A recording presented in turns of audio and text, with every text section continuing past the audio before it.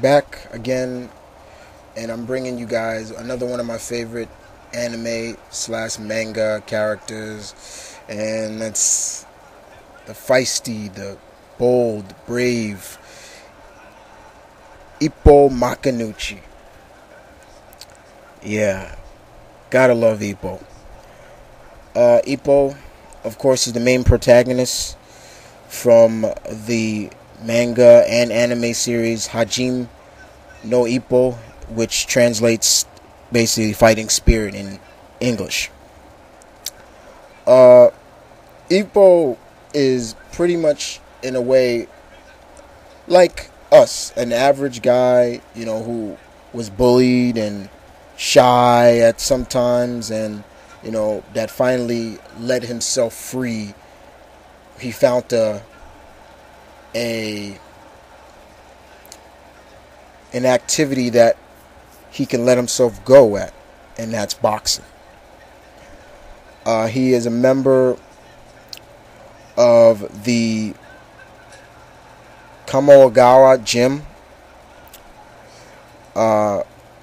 and he pretty much fights in the featherweight division of the gym. He really, his fighting style is pretty much based kind of like on boxers like Mike Tyson. He has that very aggressive fighting style. He pretty much, guys, uses his stance is what's called the peekaboo style defense, or turtle. You keep your both hands up across your face. It's pretty much like that. Ippo, for his size, packs a wallop. For his size, he packs. Ippo's only 5'5". He's like 3 inches taller than me, and he packs some impressive, explosive power behind every punch. I'm talking like he has like pretty much heavy blows. There are 3 signature punches that are like rib cracking liver blows. For example, he has the gazelle punch. He has the dipsy roll. And he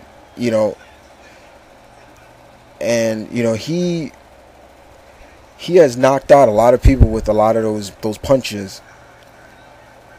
Ippo lives with his mom. He lived with his mom, and he helps his mom when he's not battling boxing with the family charter boat fishing business. Pretty much this job has pretty much helped him in his lower body, as well as an effective boxer, And like I said, fate came his way when Takamura seen, Ippo, and he beat up the bullies. Takamura is the heavyweight boxer of his gym, and he pretty much came in. Ippo was impressed of what he saw, and he took it upon himself to try boxing. He went pro, became champ. The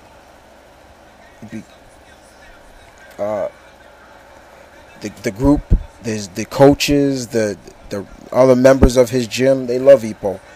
Though Ippo is shy, when he's around the rest of them, the rest of his gang, his fellow boxers, he's just like one of the guys. He's just so easy to get to know. But like I said, his punches are model. The one thing about Hajime no Ippo, a lot of it's a boxing anime. It has nothing to do with chi moves and like Street Fighter or anything like that. If you love boxing, you're gonna love the manga or the anime. You see a lot of references to famous boxers from the past: Mike Tyson, Floyd Patterson, Jack Dempsey, people like that. You really get to see a lot of that. They always are talking about how boxers remind them of a certain boxer. Like there's this boxer, I'm forgetting his name right now. he had a boxing he had a punch, the flicker jab, where you basically, it looks like you're just flicking, but he did it so well, it was hard for Ippo to get by him, but he finally started to do the dipsy roll and getting under him and getting in. Once Ippo gets in, it's over. Forget it. Ippo will just tear your insides up. Once he gets inside, that's pretty much the effects of trying to figure out Ippo's weaknesses when he's boxing, is keep him outside, because once he gets inside, it's over. Ippo has a nickname, actually.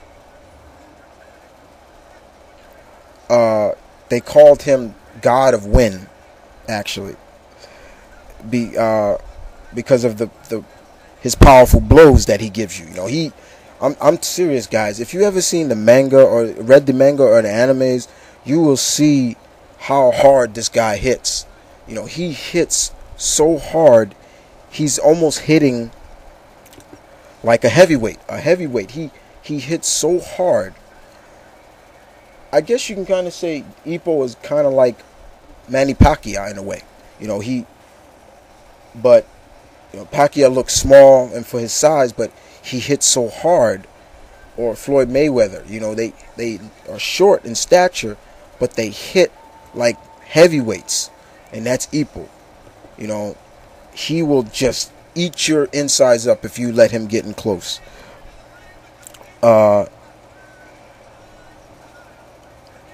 You know, in the manga, Ippo had in the anime, I should say, Ippo had his professional boxing matches. His current was, I think, 24 matches, and he only lost one of those, and 23 wins. And all those 23 wins came from knockout. You know, he lost to the champ of the Japanese featherweight title, EJ Daya.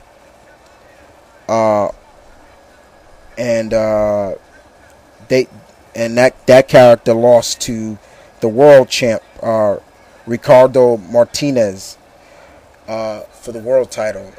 And Ippo decided to pretty much take up the cause where Ija left off and challenge Ricardo for the WBA featherweight championship. But Ippo's just one of those characters you love. He's kind of an underdog, but when you got an underdog like Ippo, you root for him. You know what I'm saying? You root for this guy. Every fight I've seen him in, it looked like almost to the point where, let me put it like this, it looks like his opponents are better than him.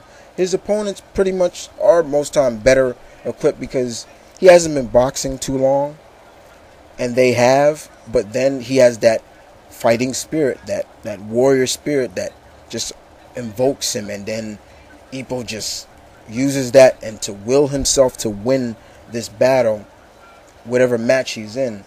And I've seen Ippo to the point where he's nearly been knocked out, but he's still able to fight. Like he's kind of unconscious, but his fighting spirit won't let him fall, you know. But most of the time, once his opponents feel what this guy is packing in terms of punching power, they take him very seriously. They don't look at him as just just another easy opponent in a way. But I would never say Ippo's easy. But like I said, guys, if you're into boxing, you love the sport, you know, you're gonna love Hajime no Ippo or Fighting Spirit. You know, it's just a good anime manga that just tells the tale of a kid that was bullied.